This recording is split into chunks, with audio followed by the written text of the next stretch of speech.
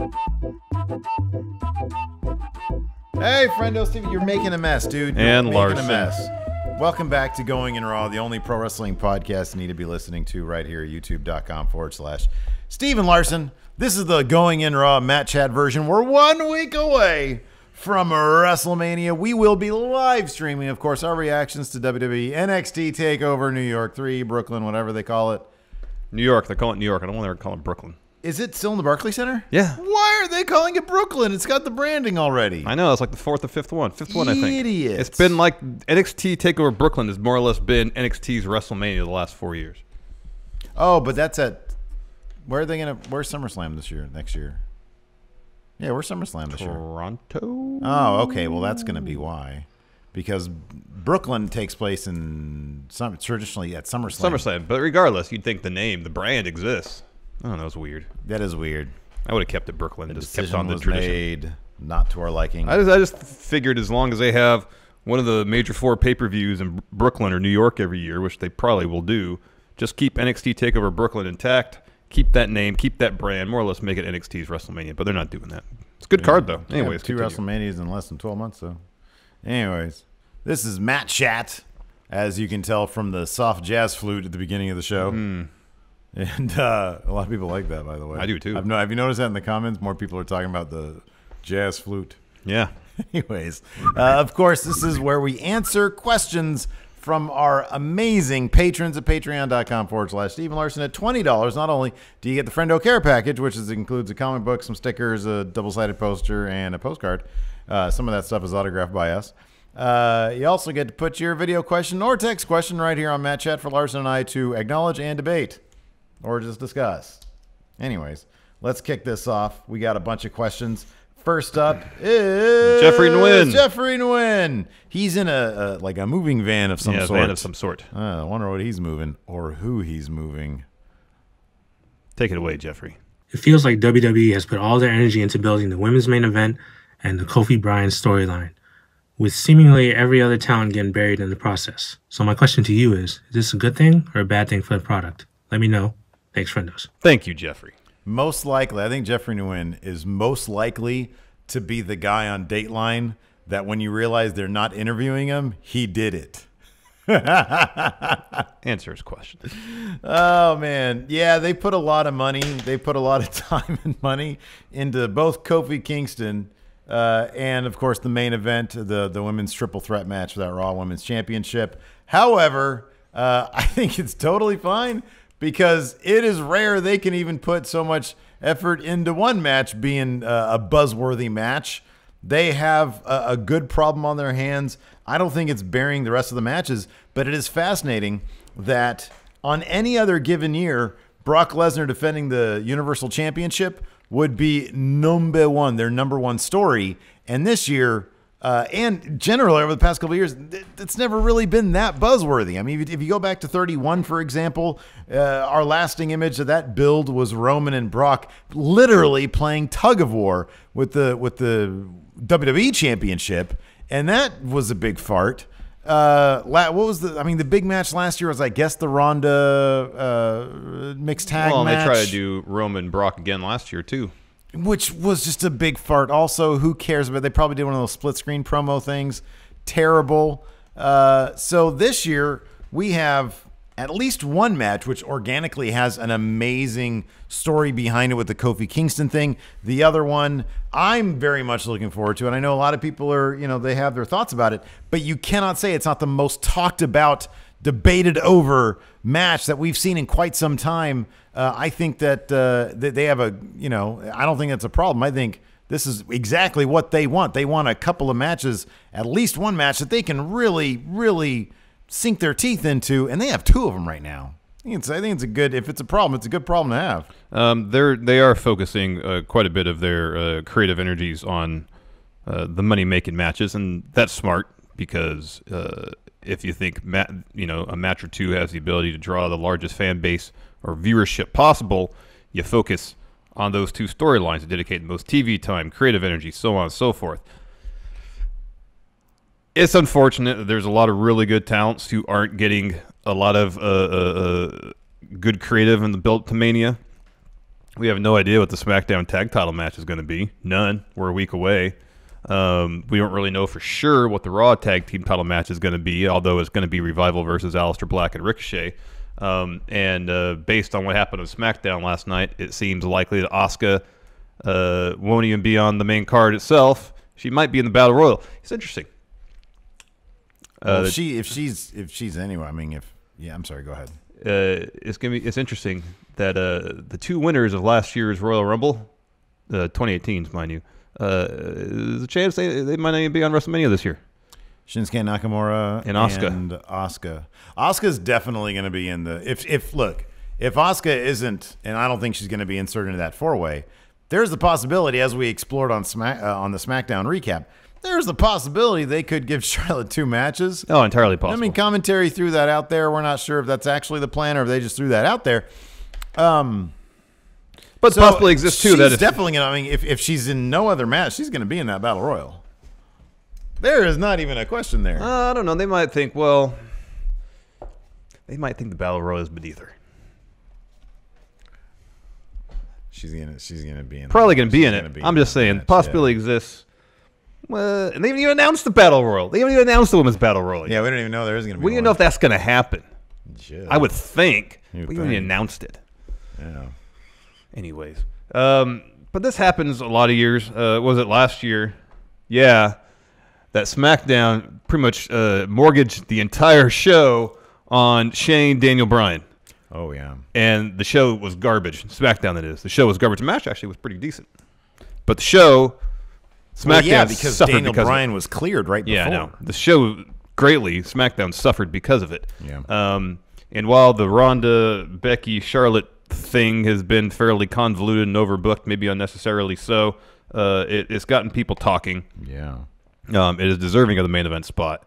And it's odd, the last 3 weeks, maybe, like the Ronda and Becky and Charlotte will get some TV time. Yeah. But they haven't been dominating their respective programs by any stretch of the imagination. True. I mean, I feel like Braun Strowman and Colin Jost and Michael Che have gotten just as much TV time of late as Ronda Rousey has. Yeah. Well, I feel like Kurt Angle... and Kurt Angle, his farewell tour has gotten a lot of time. It has. I've been cool with that though. I don't know. I think so. Like some of the builds that have been sort of non-existent but could be killer matches, AJ versus Randy Orton, that sort of stands out as they literally just built it with one really good promo. They think, and I think kind of rightly so, that match kind of sells itself. There's nothing really on the line except bragging rights. So yeah, that's fine. But they've done a pretty good job, I think, in the matter of 3 weeks, really building up Roman and Drew. Yeah, I'm invested in that one. I want to see Drew win. Yeah. Although if Roman wins, I don't mind. Yeah, they've done a decent job of doing the Lashley Finn thing at times. I mean, if you think about how many matches they have, how much TV time they have to build this stuff, this year's build to Mania, as we sort of run all this down, it's been pretty good. Yeah, it's been that bad. It's been okay. It's been that bad. It's got people talking about the matches that they're supposed to be talking about, and then they've had some quality, simple but effective feuds to build a lot of these other things. It'd be shocking to me if Asuka. And you're right; they haven't announced the women's battle royal. I assume there's going to be. I assume it will happen. And yeah, you're probably right that she'll be in it. But I could see, given that she just lost, and if she's not involved in a singles match on the Mania card, they might just hold her out of it. Yeah, I feel what you're saying. I feel what you're saying. And I don't want to diminish the battle royal, saying that it's beneath Asuka, but you know what I mean. Well, it is. She was just champion. You could say it. It is. Right. You know what I mean. It is. It absolutely is. She should be on the main card fighting to defend or win a title. That is completely true. But just to get her on the card, I think that they would do it. I see what you're saying. Like it could be the kind of thing where they have plans for her after Mania. Yeah. And so why would you use her on Mania be in a diminished role? Well, and also too, like she just dropped the title, Charlotte. Yeah.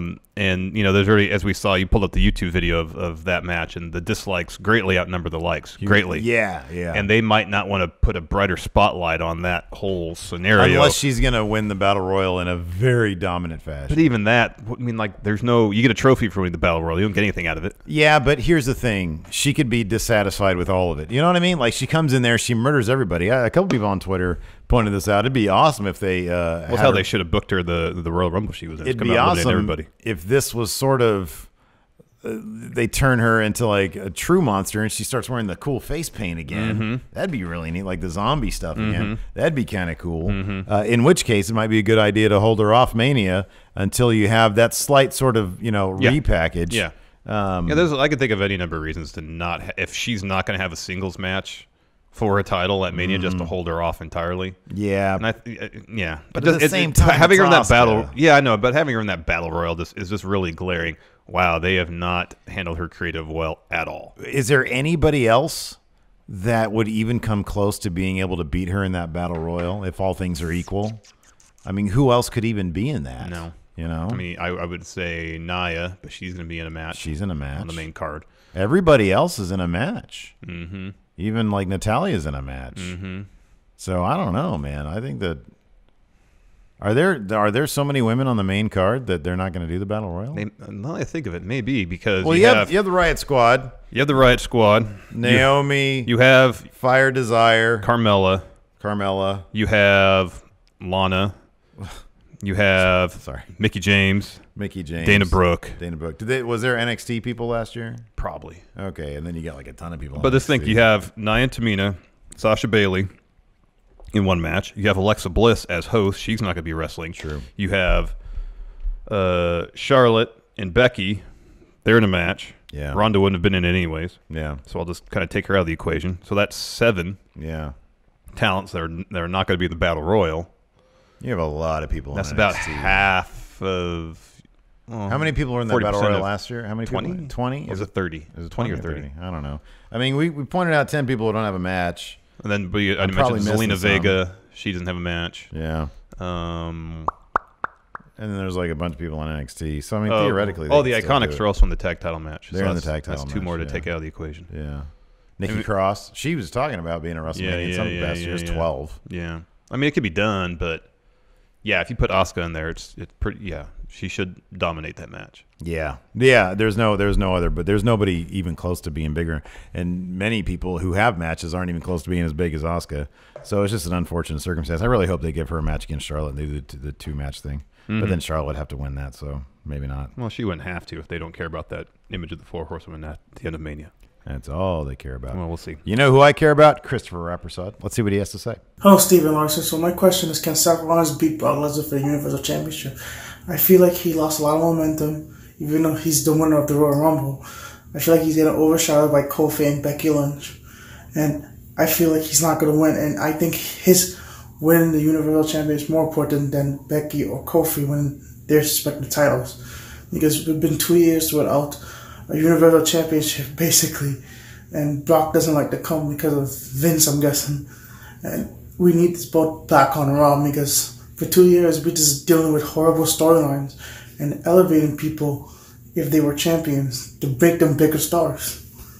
So my question is, can Seth Rollins beat Brock Lesnar really? Thank you, Christopher Rappersod. Thank you, Christopher. Can Seth win the Universal title? Of course he can, but will he? That's really the question. Will he? I'll give you a... Oh, sorry, go ahead. Yeah, it's my turn. So I've maintained that of the 3 top matches where the fans want a very specific outcome, Becky wins, Kofi wins, Seth wins at Mania, we'll probably get 2 of the 3. Because if you get all 3, that's probably too many feel-good moments for Vince to stomach. As we just saw in this week's episode of SmackDown, to balance the good moments, you need some moments that are going to make the fans upset. Yeah. So, yeah, sure, you can have heels win the other 13 to 14 matches on the Mania card, but and have the 3 top matches go the way the fans want. Nonetheless, if any babyface is going to lose when they're top of the card matches, at this rate, it's looking like Seth. However, at the end of the day, as I sit here now, about 3 days removed from us actually doing our formal predictions, I'm still leaning towards picking Seth with a very low degree of confidence. I'm talking somewhere between 2 and 4 confidence points currently. They could hypothetically push to the Saudi Arabia show about a month after. Entirely possible. Since the women's match is main event in the show, I feel like Becky kind of has to win that. The way they've been booking the Kofi Daniel Bryan thing, feels like Kofi has to win that. and they just really haven't invested, and mostly because Brock's not on TV at all. A lot of time into building up, so Seth's win feels inevitable. You know, it just kind of seems like it kind of felt like last year. It felt like an obligation. Well, Roman has to win because let's get this Brock Lesnar thing taken care of, so we have the title on TV every week, and it didn't happen then. Seth is way more popular than Roman was a year ago. Fans are behind him a lot more, but when he came out for his promo on Monday, the response wasn't overwhelmingly like the crowd didn't like pop huge for him. Who, Seth? Yeah. Yeah. I mean, he got a good response. He always gets a good response, but because it wasn't a massive pop. I think because they understand exactly what they're going to get, which is not Brock Lesnar, and it's no physicality. So they're not going to pop that much. No, here it is. Seth is going to lose at Mania. I've got 3 confidence points on that because I'm pretty sure there are 2 other matches where I don't have confidence in, probably the Andre Battle Royal. And you don't want to put a lot of confidence points on Colin Jost winning? I'm going to give him 2. And then I'll probably pick him. And then maybe I'll pick Michael Che then. It'll be down to Michael Che and Colin Jost. You should. It'd be like me and you wrestling. Yeah, man. Yeah, and then like the women's rumble, if that's even going to happen, or battle royal rather, I'll give like that one because I don't even know. I don't know. Anyway, so yeah, I don't think Seth's going to win at Mania. I think that they're going to kick it to Saudi Arabia. I think it probably makes a lot of sense to do that because in Saudi Arabia, you're probably not going to have another old timers match where they just have to wheel out people. They'll probably bring Hogan back for that, but you know, you need a big moment there. And I think it's going to be Seth, and I think they probably have a good idea in their heads as to how to approach Saudi Arabia from a PR perspective. Just basically don't even say that it's in Saudi Arabia. That's what they did with Crown Jewel. Live from an undisclosed location around the world. The Crown Jewel too, or whatever. The greatest Royal Rumble. Yeah. So yeah, I don't think he's going to win at Mania because I think we've been right all along. He's going to be 2 out of 3. I think he's the one that can go. I think he's got the least buzz among the 3 main event matches. Next up, new match chatter, Philly Flexer. I love this question. This is a good one. Question. Because I think he's got a good point here. Let's let him say it though. Hey guys, it's your boy Philly Flexer here. Long time Patreon, first time match chatter. My question this week is about Baron Corbin. I'm starting to see that the slow Wolfpack family or whatnot was starting to get a little bit more behind Baron and stuff like that. People are starting to point out signs to him and everything like that.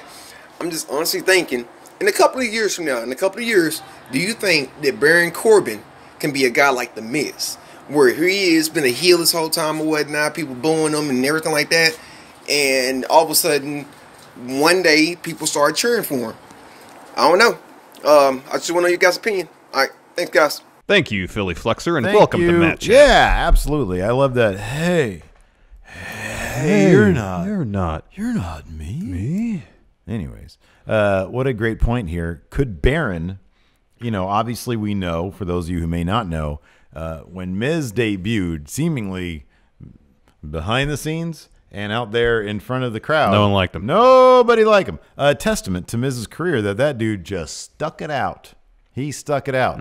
I don't know how people feel about Baron Corbin behind the scenes. Well, we know how John Cena feels about him. Dumpster fire. What we've heard also about Baron Corbin in the past is that he hasn't been afraid to speak his mind when it comes to certain things like concussions and stuff like that. The guy doesn't seem to be afraid to speak his mind back behind the scenes, which I think could benefit him in the long run if he were to stay with the company. Because people tend to listen to people like that.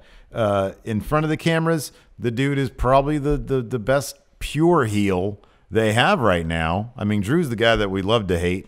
Yeah, but he does such great work across the board that he's going to start getting over as a heel. And he'll have to turn face. Yeah. Corbin sticks to that heel role the same way The Miz did for the longest time until he had a really awkward face turn. Now he's at the point where they appreciate the work. He's the heel who makes good points. Now he's the face that makes good points. Now he's the face that makes good points, and he's over. People like it. They have this perfect feud with Shane. Can Baron reach those same heights as The Miz? I think that answer is 100% yes. And I've never even thought about this, but that is absolutely true. The caveat here, it might not take him the same amount of time as Miz. However, we're looking around 2026 to 2027, as to when the crowd would finally turn, or it might actually take longer because he's so outwardly hateable, dislikable. Yeah. It might take him to 2035. Yeah. But it's going to be a long time. Yes. A long, long time. Well, that was, I think, part of the reason Yeah. people appreciate The Miz now is because he's put in the work. Yeah, exactly. For more than a decade. Yeah. I think Baron takes pride in his work as well. Yeah, I think so too. I get the feeling that he does. He said before that, he enjoys going out there and getting people all in a huff. He enjoys that, and if you enjoy the work, he always says, "Well, I'm here for the paycheck" and stuff like that. But I don't know, man. I think he really likes it. I think he wants to be the guy who has the ball and runs with it. Yeah. Yeah. No, I agree with 100% everything he said. I think if he continues to put in the work, continues to improve, because I feel like he's made massive strides since he got called up. Huge. Because when he was in NXT, you could tell they were really pushing him, but he was super green in the ring. Yeah. And his promo skills were not that great. No. And I mean, I guess you could argue now that his in-ring skills and his promo skills still aren't that great, but he's made his skill set work for his role. Yeah. And there's a reason that he's universally loathed by the WWE Universe is because he's actually pretty good at his job. Baron Corbin is having a pretty fascinating trial by fire. Mm-hmm. He's sort of the scapegoat for the catalyst for the McMahon shakeup. Ratings were at an all-time low. He was featured way too heavily. But every time he was on TV, you could tell that dude was prepared to do his job. Mm-hmm. He had all of his, when he's doing those cheesy backstage segments, which he had a lot of, he performed them to the best of his ability, and he was never afraid to be the guy who was humiliated on camera by John Cena, Roman Reigns, all those guys. The McMahons. So, yeah. Man, and he eats it all up and he keeps on going. Yeah. And he's reveling in this whole anti-Kurt Angle's last match opponent thing. Mm-hmm. So, I don't know, man. If you got that kind of thick skin where you can deal with all that. Oh, yeah. Man. And you're willing to put in the work and stick it out. People are going to come around to him Yep. sooner than later. Yep. Next, Cult of False Realities. Let's see what he has to say. Look in my eyes. What do you see? It's the Cult of False Realities. Back for another Matt Check question. Let's get into it. So, just got done watching the live stream. Great, by the way. And I was thinking about how they've been doing Kofi Kingston's run through WrestleMania, how it's been so much drama and all this stuff is going into it. And it kind of got me thinking of what female wrestler could they do this with for maybe next Mania or even for Evolution. I could kind of see Naomi going through it, maybe Dana Brooke, or even Natalya. Her saying that she's been here for so long and the fact that she's been having to go through stuff with family and maybe she feels disrespected because maybe she's been getting looked over. But tell me what you guys think. Too sweet, hearty handshake. Thanks, guys. Thank you, Cult of False Realities. Thank you very much. My answer, it probably worked best at NXT because the fan base in NXT is probably more familiar with her work and the years that she put in working in the independents. Candice LeRae. Mm-hmm. She wrestled in the indies. Who, Johnny Gargano's wife? No, Candice LeRae. They could use that as the springboard for the whole thing. I know, she can they be like, could. I'm here, I'm one of the best wrestlers in the world, and I'm the secondary player in this drama, which now might be over for at least a year.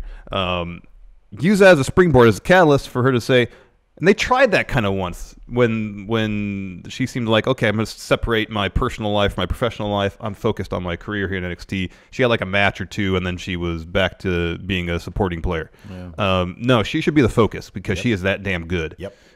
She has all the skills to build up an immense level of goodwill with the NXT fan base. Mm-hmm. So it's not entirely relying on what she's done prior to getting there. Like I said, she's probably been wrestling for at least a decade, if not more, in the independents before coming to NXT. Make her the focus.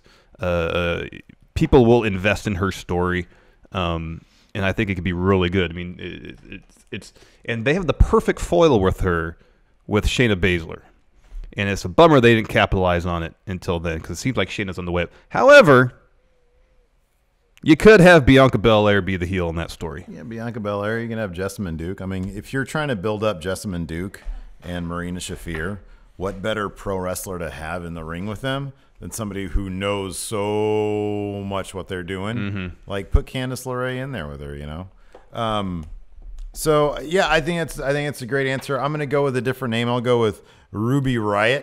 I think that she's probably, in terms of, I mean, it might be neck and neck with Ember Moon, depending on. No, I'm going to say it's Ruby Riott. Somebody whose potential hasn't been utilized to the fullest degree versus how they're being utilized. That gap right there is probably Ruby Riott.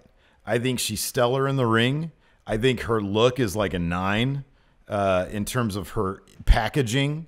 I think that she's such a well-developed I think that she could be a well-developed, fully formed character with just the most basic of creative behind her. I mean, you watch, I forget, I think maybe it was an NXT little mini doc or whatever when she went out on the road talking about like her tattoos and stuff. You know, I mean, there's a lot to work with there as a human being, as a person, as a character. And the fact that they've sort of just continually, every time you think that the Riot Squad is going to be booked as even close to being a threat, they revert back to, well, we need somebody good to job to Ronda or Nia. Charlotte or Becky or Nia, yeah. Let's shove any number of the Riot Squad people out there. And, you know, I mean, they treated her title match against Ronda Rousey as a flipping joke, an absolute joke. They didn't even try to make her look like a threat. And I think that she could be the type who the fans will start coming around to, but it might take some time. But eventually they're going to be like, man, like, when is she going to get, like, she is so good. When is she going to get hers? I was thinking of saying Ember Moon, but at the same time, Ember Moon, she's been booked pretty strong. I could see her, once she returns, having a pretty decent push on Raw if a heel has that title. Yeah. For whatever reason, to take it off Becky. Yeah. So, I don't know. Next, Andy Nero. Brother Nero. Hey friendos, hey Stephen Larson, Andy Nero here with a match chat question for you. It's been a while, long time. I just wanted to know, how much further can they F up the women's division on both SmackDown and Raw at the minute? I think that the Charlotte, Becky, Ronda thing has fallen completely flat. I'm really not that bothered about it anymore. Like, I hope Becky comes out as the champ, but it's just killed any buzz for me. And SmackDown's division is dead, really dead now. Yeah, that's just shocking. Anyway, thoughts and opinions. Too sweet. Hi, Handshake. Take care. Thank you, Brother Nero. Thank you, Andy Nero. The answer is, I mean, not much more. Mania is a week away, so they can't really do. There's only one more. There's one more segment left for each of these, each of the titles. Really, I mean, there's a segment on Raw for the women's division. There's a segment on SmackDown for the women's division. We were just talking about the Riot Squad, and all 3 participants in that triple threat are going to be taking on the Riot Squad. I'm not really sure how much they can do with that. I don't know. I get your pessimism. I kind of don't share it, though. I'm looking forward to the main event match at WrestleMania. So, yeah, I think a lot of people are upset about the Asuka thing, but, you know, Asuka, talent always shines through. Worst case scenario, she goes to All Elite Wrestling. I think matters things will improve, I think, if and when Ronda decides to take her leave. I agree with that. They're focusing so much in the build to Mania on the Ronda, Becky, Charlotte program. Plus, you got the tag title situation, the new belts. So they're putting a lot of focus on that. That pretty much everybody else is getting overshadowed by those 2 stories, which is unfortunate. For a while, SmackDown was doing a pretty good job of focusing the full breadth and depth of their women's division. Hasn't been the case of late. Can I chime in really quick?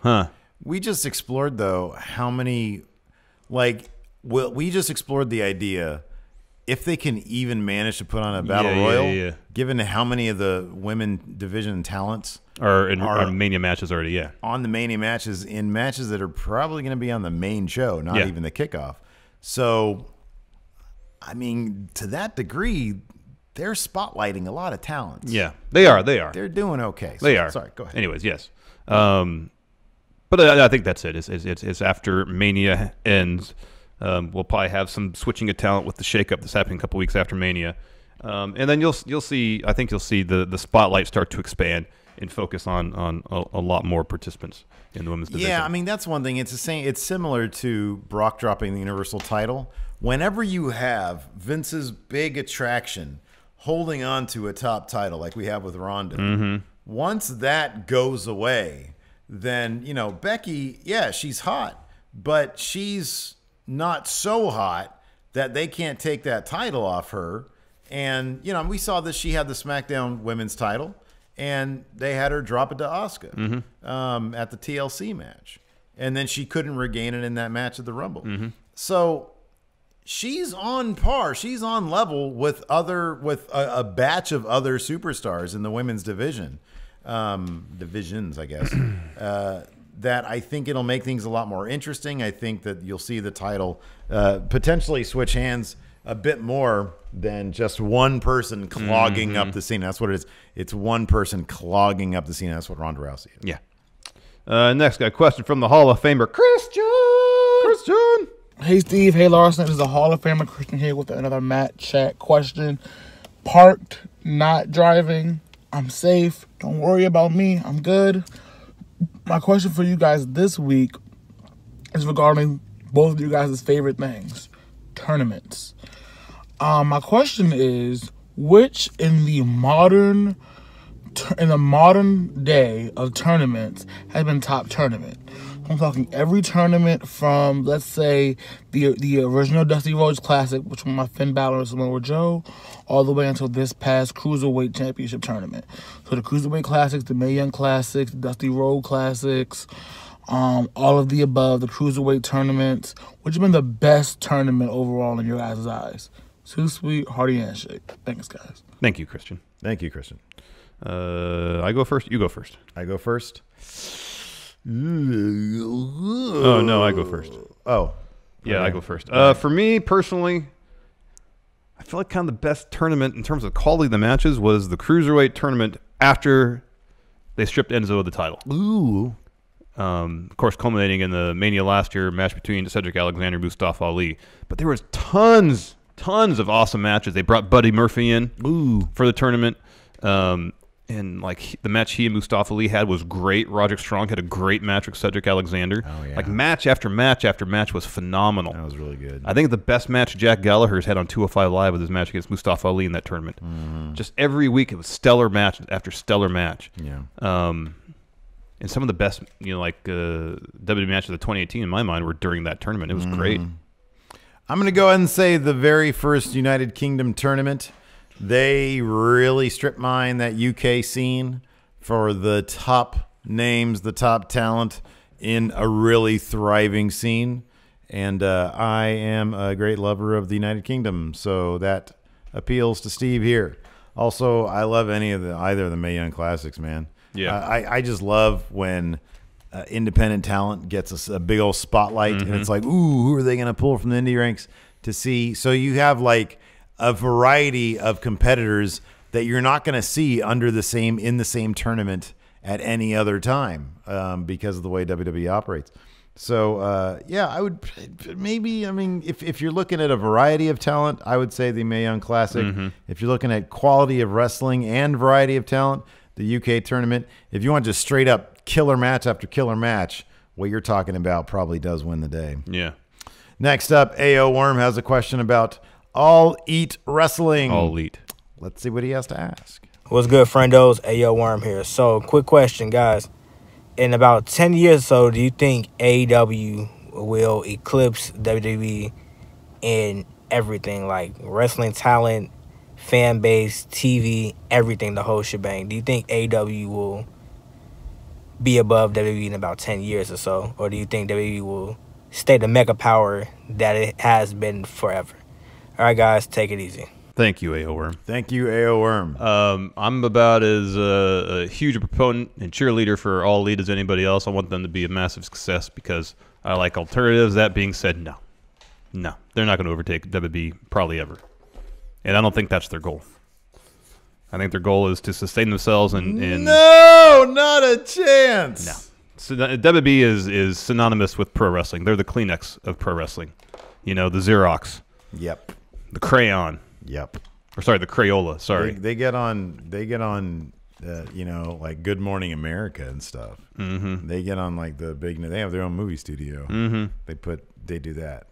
All Elite Wrestling, they don't even have a microphone for being the elite. Mm-hmm. That bugs the crap out of me. Yeah, no. I get it's like I understand that like sort of the point is what? We're doing this podunk on my phone, but you know come what? on now. I remember seeing like some fan shot footage or something where they're shooting stuff at an indie show. Yeah, I know. And Cody was holding a boom mic. Yeah, they had a boom mic there. I don't get it.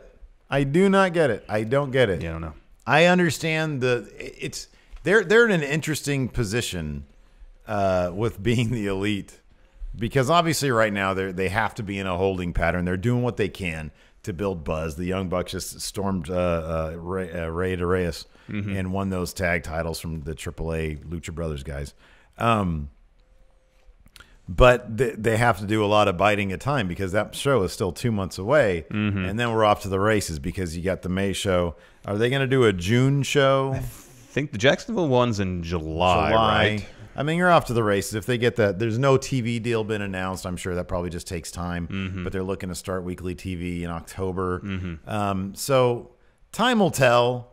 But I don't know. I just kind of feel like they're in an awkward spot right now, like right now in the moment. Because what can they really do? They don't have a regular outlet beyond being the elite. Yeah. But I kind of feel like they need to step up the production game on being the elite a little bit. Yeah. Or maybe that's just the way people really like it. And if they change anything, people might revolt. People don't like change, Steve. That could be the thing. You know, people don't like change. You're right. They don't. Next, Richard Morris, apparently done with jury duty. Let's see what he has to say. Hey, Stephen Larson, Richard Morris here with another Matt Chat question. So I have a quick question.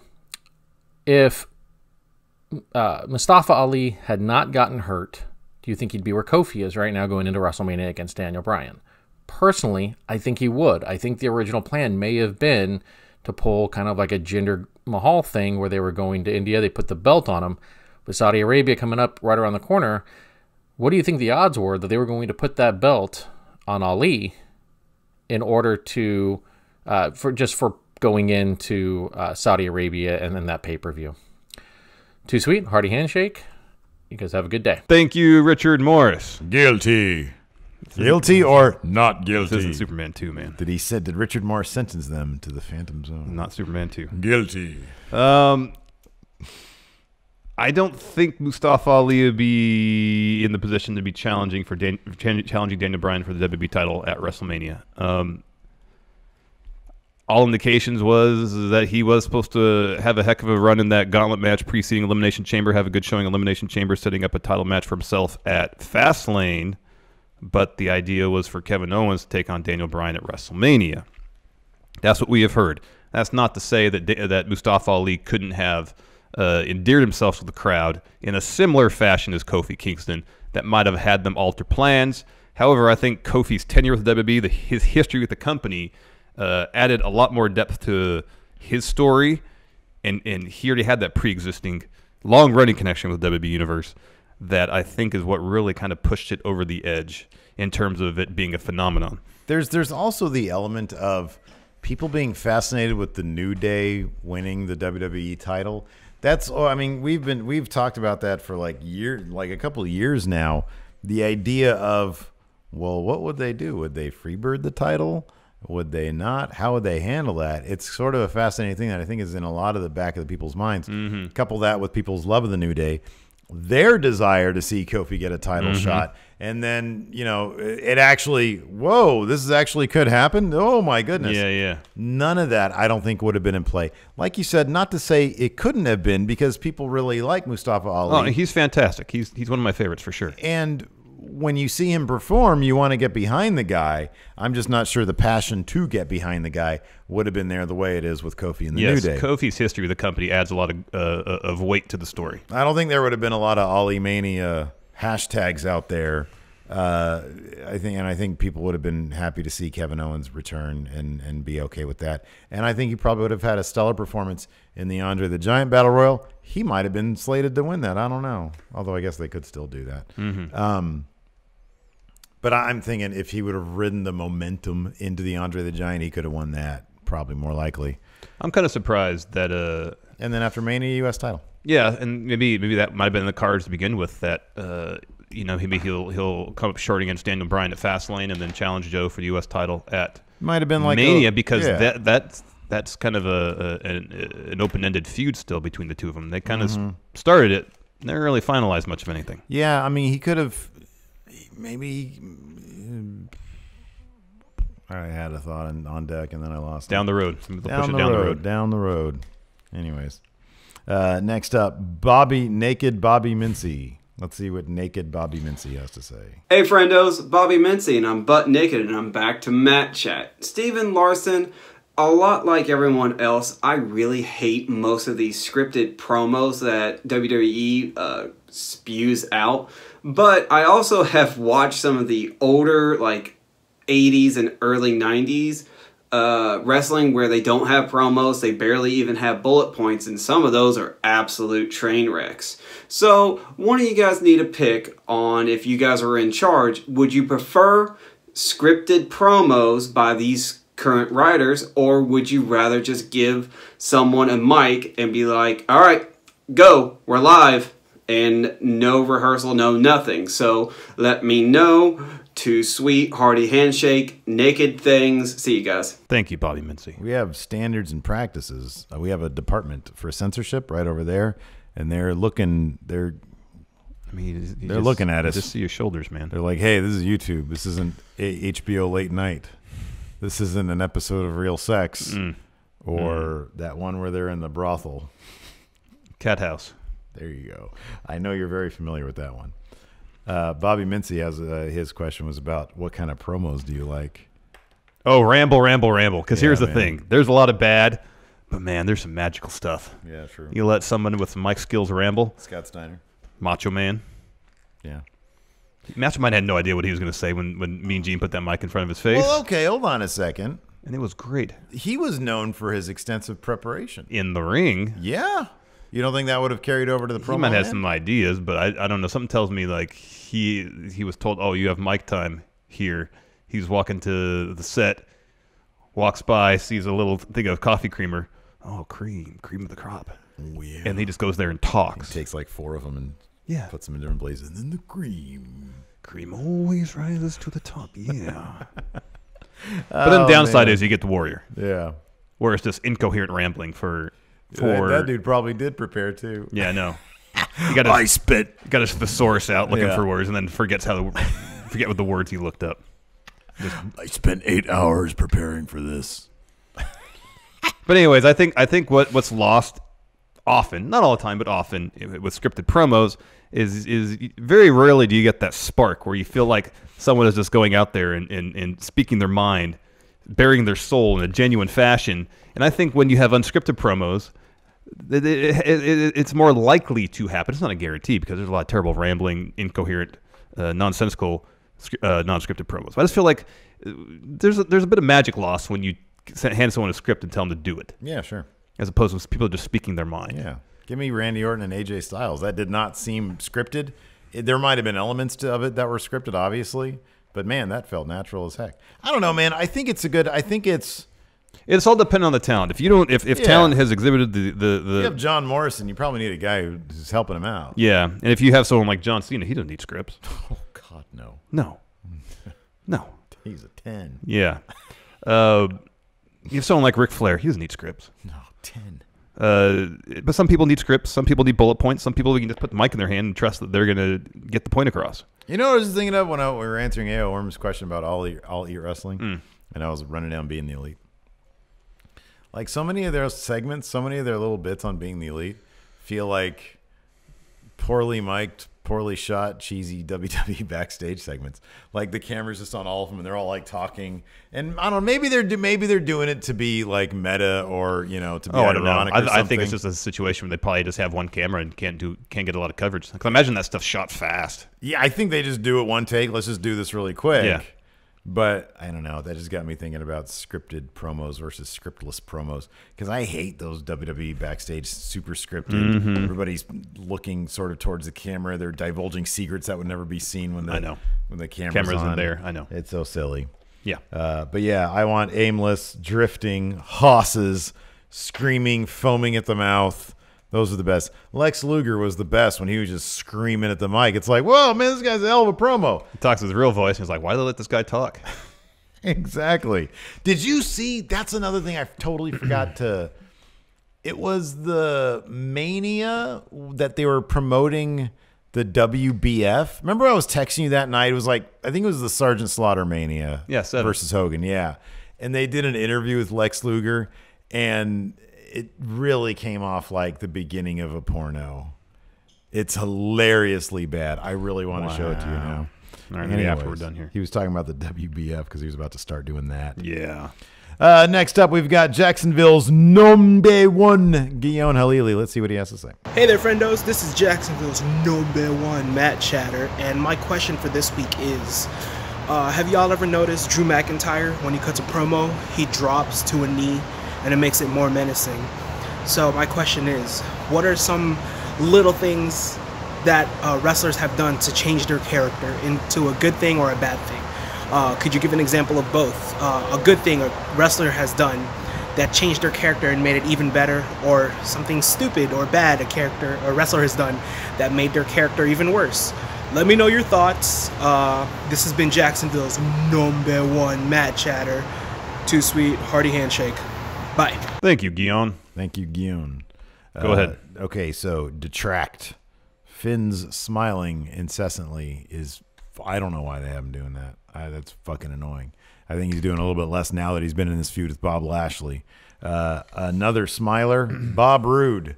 That killed him. That literally killed everything about his NXT character. As soon as he hit main roster, smiling Bob Roode killed him. Just killed him. Yeah. Enhancing, that one time they showed Bob Lashley's Tron face. It was like right here, just Tron, all Tron. Yeah, all Tron. And then him showing his butt to people. Yeah. That's what I got. That was good. Guillaume's 100% correct mentioning Drew McIntyre. When he debuted on Main as a heel, completely reinvented himself. And I won't go into it.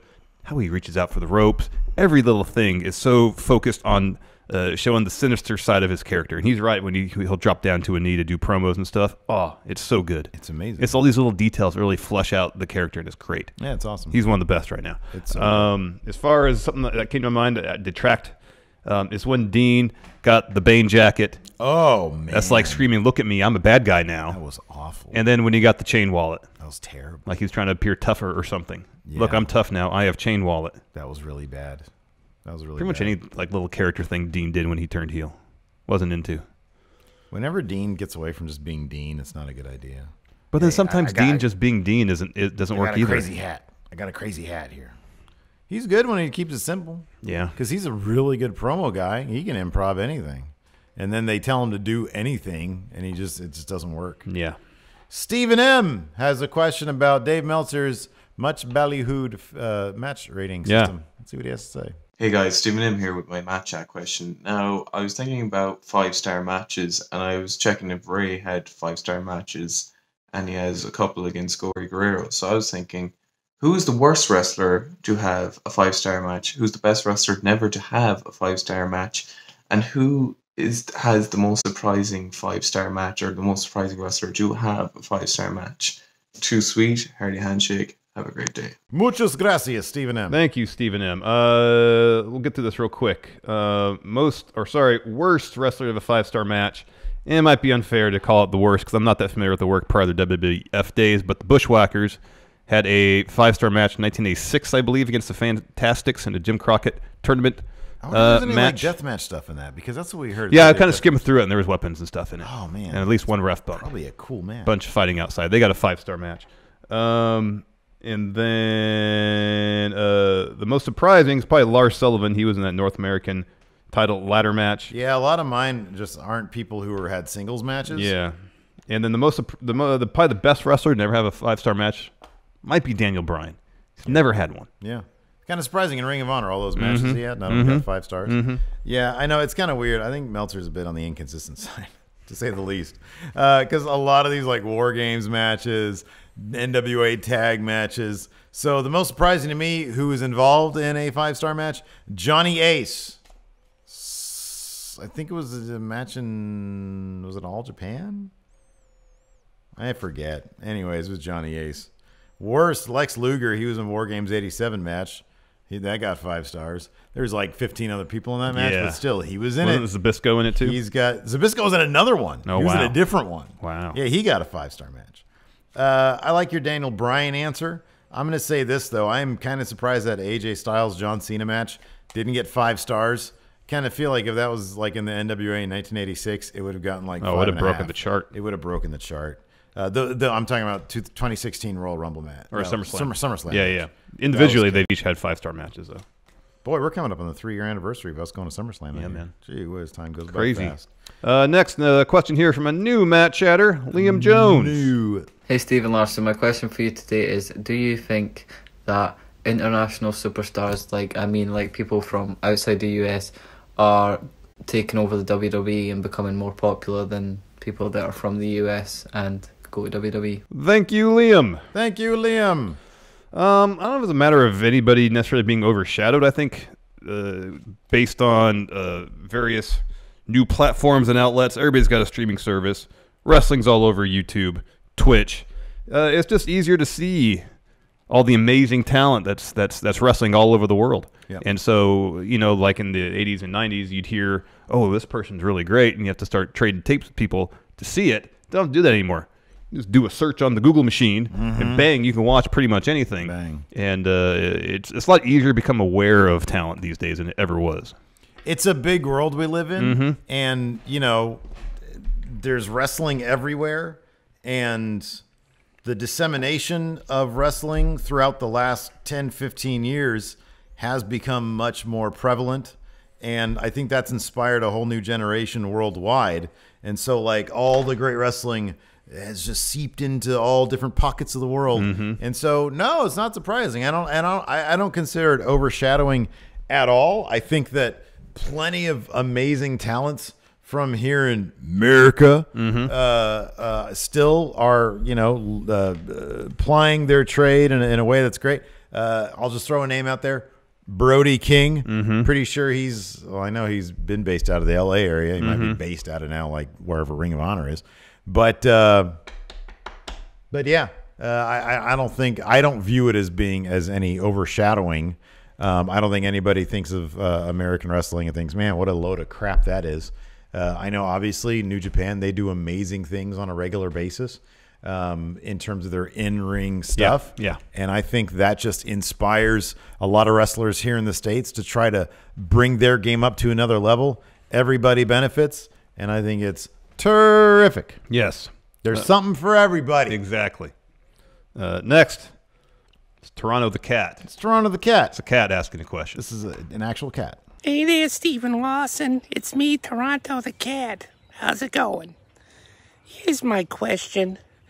When does the WWE realize that there are other kinds of ladies in the world? Ladies who aren't blonde. Because they don't have a Charlotte problem. They have a, hey, let's push all the blonde ladies and no one else gets pushed problem. Thank you, Toronto the Cat. Thank you, Toronto the Cat. No, well, I don't think they have Becky Lynch isn't blonde. No, she's not. I think there's like Dana Brooke, she's a blonde. Carmella was a blonde, although she was champion.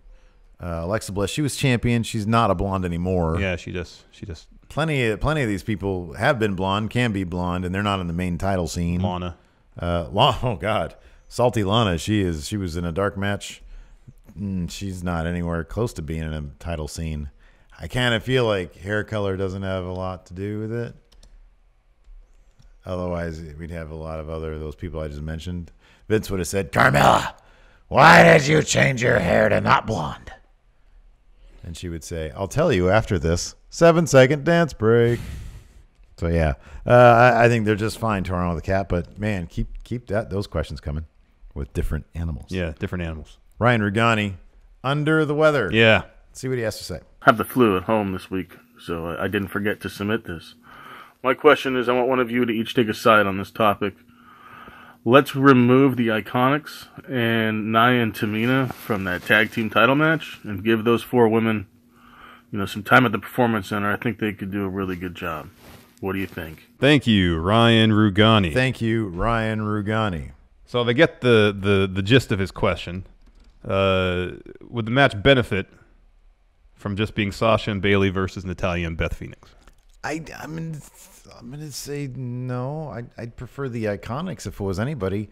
I'm looking towards the future, and the future is iconic. Yeah, I'd prefer to see if it had to be tag team versus tag team, 1-on-1 action. It'd be the Iconics. Well, 2-on-2. 2-on-2 action. One tag team versus one tag team. It'd be Sasha and Bayley versus the Iconics. You're right, but I think the match would also be great if it was Natalya and Beth Phoenix versus Boss and Hug, because Natalya, she's a good worker. Really great worker, in fact. Put on some great matches. Beth Phoenix, we just saw on this past week's episode of Raw, she still got it. Yeah. I mean, she dropped Tamina with a glam slam, still no got problem. And I think given some time to work out a match between the two teams, it could be phenomenal. Yeah. Phenomenal. Really, I think the match would be good regardless. I think we're in for a treat. But feel better, Ryan. Yes. Next up, God, look at the size of the dude's head. But he's dressed all dapper. Waymaker. Let's see what he has to say. Hello, Stephen Larson, Waymaker here. And I have a match chat question for you, which is based around Steve's impending departure from the US to the UK, which is going to leave Larson high and dry. Now, I was thinking that Larson needs a replacement, and what a better thing to do than to do a talent exchange. So if Steve's coming over here, Larson needs someone to fill in, and we have Wrestle Talk and Cultaholic. Now I would like you both to pick your replacements for when the other is away from Cultaholic and Wrestle Talk respectively. You cannot pick the same person from each group, but you must pick one from each group. And to make it fair, toss a coin to see who goes first, because you're blatantly going to have your favourites and you're going to lean that way. So let's see who you pick and why. So, too sweet, hearty handshake, a little bit of a shoulder lean. Take care. Bye-bye. Thank you, Waymaker. So, like, this is the size of, like, a normal head, and then this is Waymaker, our logo. I want to know if that's a sweater underneath the blazer or sweater I'm vest. about to have some tea, fellas. Do you think it's a sweater or sweater vest underneath that blazer? I think it's what do you call those things that like a girdle that he wears under there? Because he's a fat bastard. Oh my God. I love Waymaker so too. much. I think Waymaker is the British Steve here. He's gonna hate saying that, but I kind of feel like that's the case. Maybe. I like the look though, Waymaker. Oh, it's super dapper. It looks great. It looks great. And he came out all presentable. Yeah, man. Hello, fellas. Super I have professional. a question for you. I do like this question though because Yes. I'm a huge fan of both Wrestle Talk and Cultaholic. I love those guys. I'm gonna say I could talk to the very short amount of time that we got to spend with Adam Pacitti. Mhm. I would love to co-host with him one day. I think I would be laughing the entire time. Mhm. He's a funny dude. He is a funny dude. I love when he has to suffer punishments. Yeah. Because he makes it funny in its tragedy. Over there on Wrestle Pathos. Talk. That the word? Pathos. Pathos. Yes. Sure. Yeah, exactly.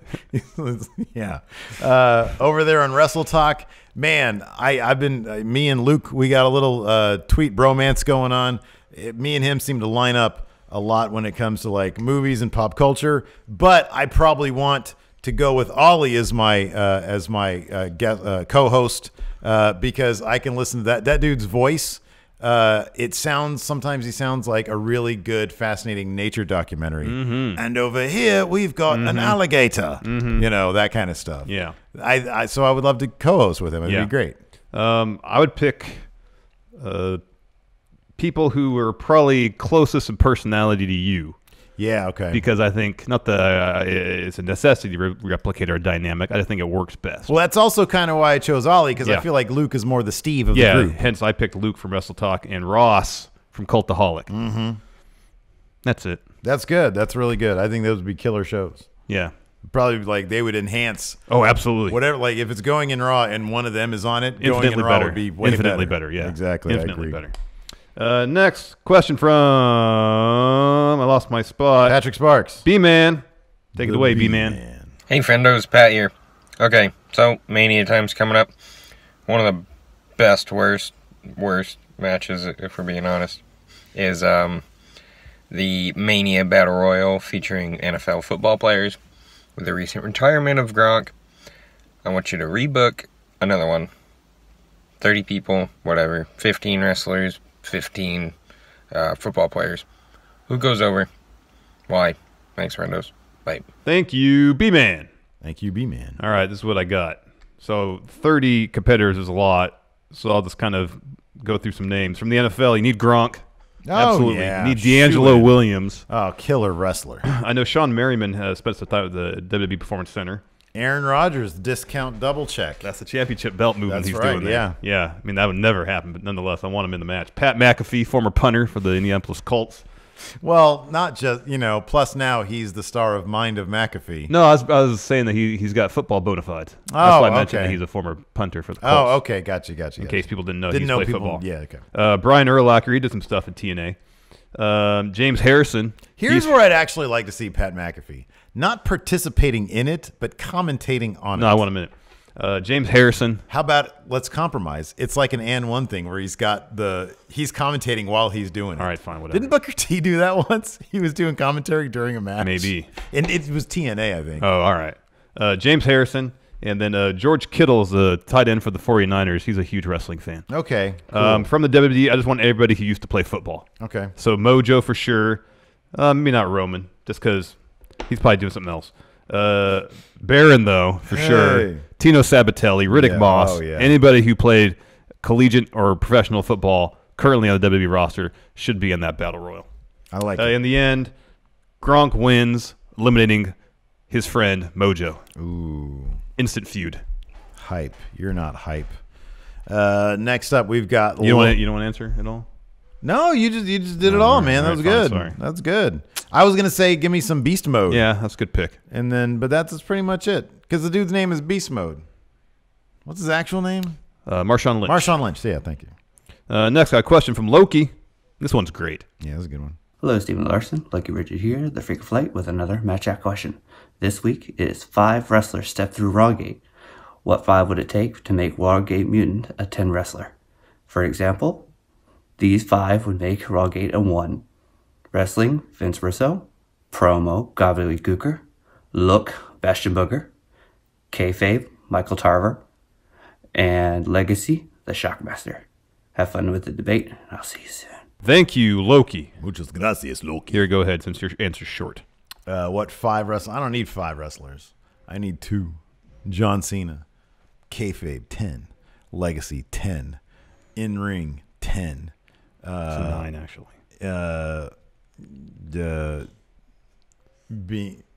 In-ring, look. Promo. Should be 11, but it's a 10. And then being good, even if he's like a 6. You mean look? I'm sorry, look. Even if look is a 6, which it's not, it's actually a 9. No, it should be but 7. Even if it's a 7, then the only other wrestler I need, Tanahashi, being good, in ring 10, look 10, promo who knows, doesn't matter, seen as a 10. So and then take Legacy Kayfabe 10-10. You only need 2. This would be the most devastating mutant creation ever in the world of wrestling. I try to be a little more creative with it anyways. In-ring, give me Okada, greatest wrestler in the world right now. 10. Okay. Look, Macho Man. Oh, yeah. 10. All those awesome robes. Promo, Cena. 10. Yeah. Legacy. Killer. Everything 10. Ric Flair 10. 10. In kayfabe, Bruno. Ooh, kayfabe is 10 for Bruno. Oh yeah. Oh yeah. Yeah, that belt for 8 years. Totally 10 kayfabe. Well done. That's good. Final question in text form from Brandon Ford. Do you think WWE is going to unify the women's division titles, and will it, in fact, be the main event? No. They're not going to unify the titles. Yeah. No, but then yes. They're not going to unify the titles. Definitely going to be the main event. Yes. Absolutely. Thanks so much, everybody, for your questions. We appreciate it. If you want to be part of Matt Chat, $20 on the now Patreon you're making a mess. at Jeez. patreon.com/. You're picking all those Stephen up. Larson. I'm just trying to do the gambit thing. Till next time, we'll talk to you guys later. Bye. One more.